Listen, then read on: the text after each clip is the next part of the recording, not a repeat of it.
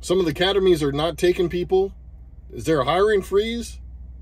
Is KLM going anywhere? Am I going to have a job? What's going on?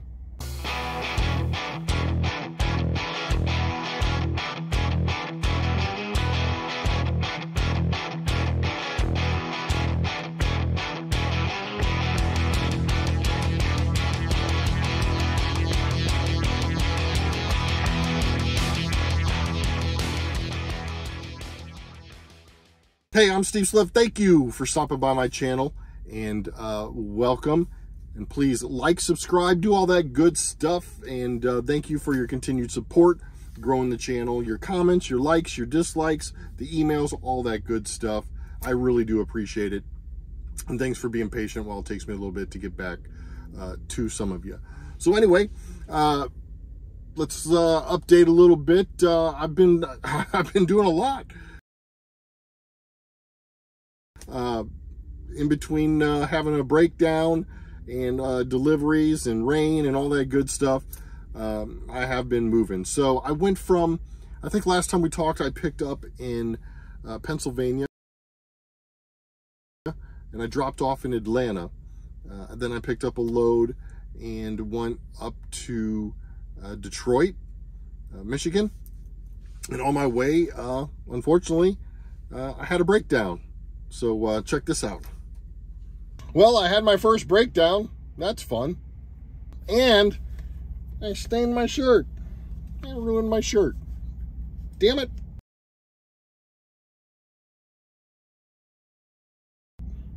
That's not going to come out. Anyway, nothing like just minding your own business, jamming out and driving along and tooting along, and all of a sudden your brakes lock up.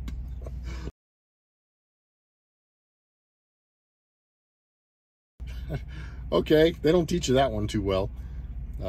Anyway, I made it over to the side of the shoulder of the highway and put my hazards on, got out of my truck. And go look at my airlines, and wouldn't you know it, they're not there. Gone. Well, the glad hand was still there, but the hose was ripped all the way off and wrapped around my drive wheel. So apparently it didn't want to hang on there, and it just wanted to rip out. So it just ripped everything out. I was on a bad curve, had to call the state patrol to get them out there to assist me in just getting traffic around. It was a pretty busy highway that morning. It was raining that day as well, misting a little bit, not really raining, but it was misty and just in a bad spot.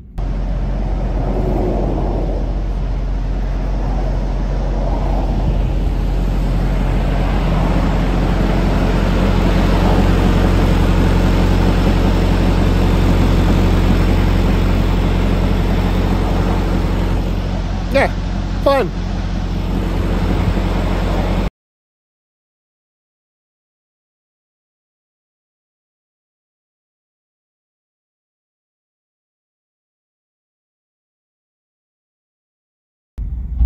But service did come out, and they repaired me up and got me back on the road. They told me that, hey, your clamp must have broke that holds up the hoses. He says it happens all the time. It's not uncommon. Those things, you know, bend and bend and bend and get frayed and then just snap one time. So he said I must have hit a bump. It snapped, drops the hoses down, the wheels grab it and yank it. So yeah, I was out of commission for a little bit, but he got me back up and rolling. Just another experience to log into my rookie book here, and quite fun to learn all this new stuff that's going on and what to look for, because like I said, you don't think about that kind of stuff. You're just driving down the road and shoot, hey, guess what, I got smoke coming out of my brakes. Kind of crazy. So yeah, that took me about 3 hours off of my game there, and you know, had to try to make up some time. But anyway, continued to press north, and I stopped off in Ohio, and I was able to have lunch with dinner with my son again. So it's nice when I can get to that Ohio area, and if I'm within an hour or so, he'll come out and pick me up and we go to dinner. So that was a good time.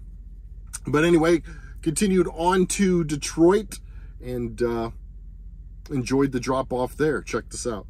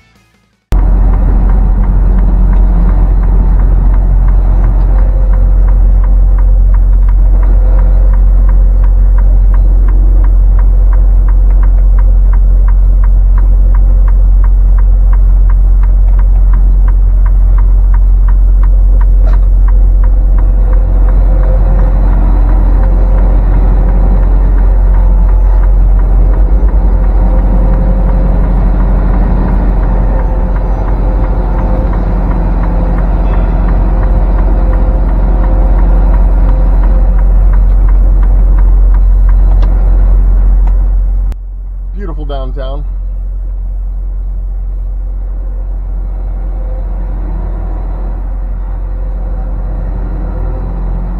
All right, we go through one light, then we take a left.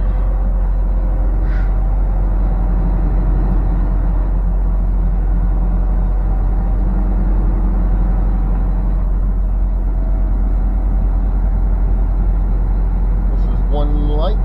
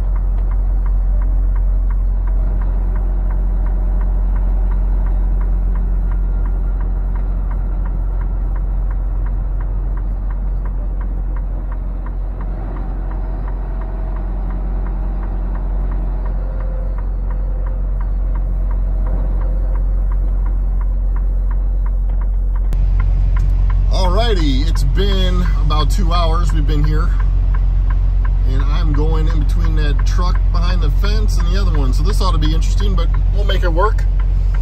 Tight spot here, but let's do it.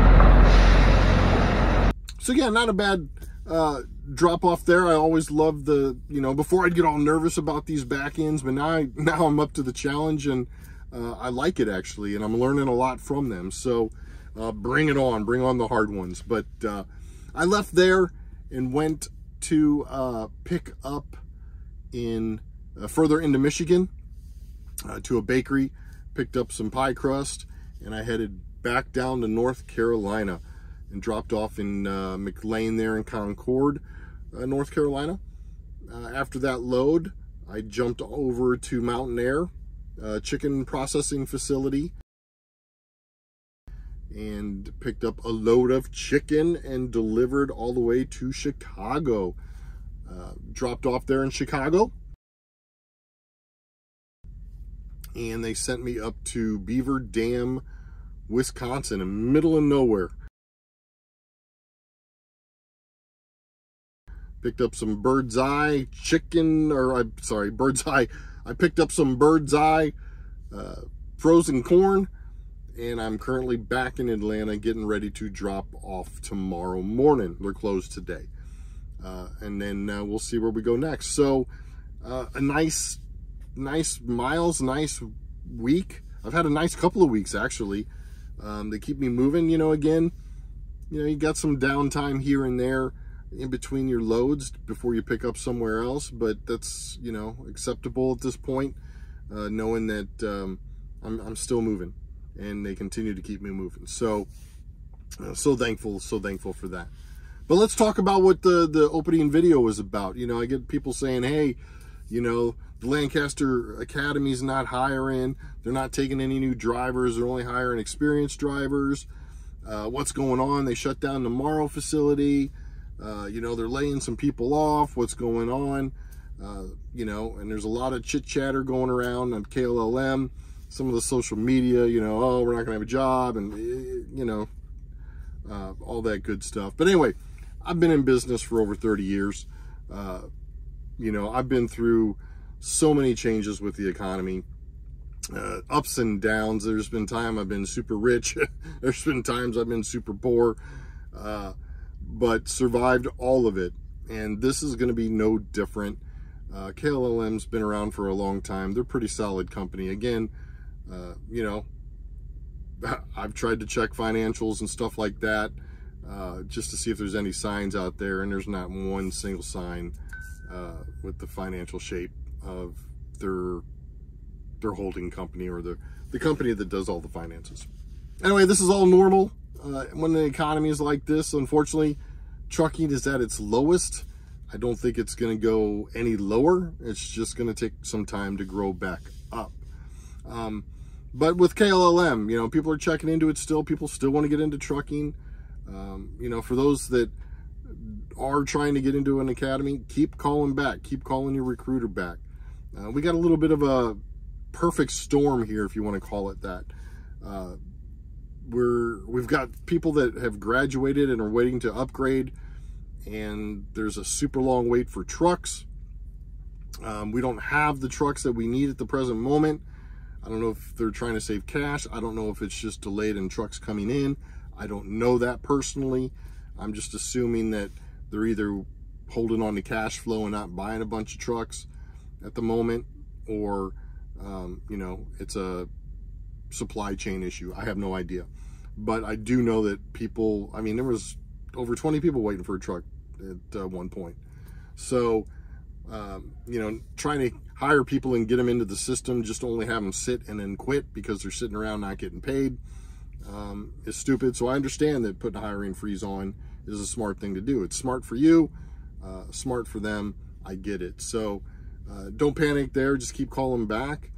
They will eventually open things back up again. High turnover here. There's so high turnover at these mega carriers, or everywhere. So, and that's no negative talk there. It's just reality. So there's always going to be a spot for you. So just keep checking back. On top of that, with the industry being at its lowest, they're just trying to cut cost. And I think it's just, like I said, it's just the perfect storm right now.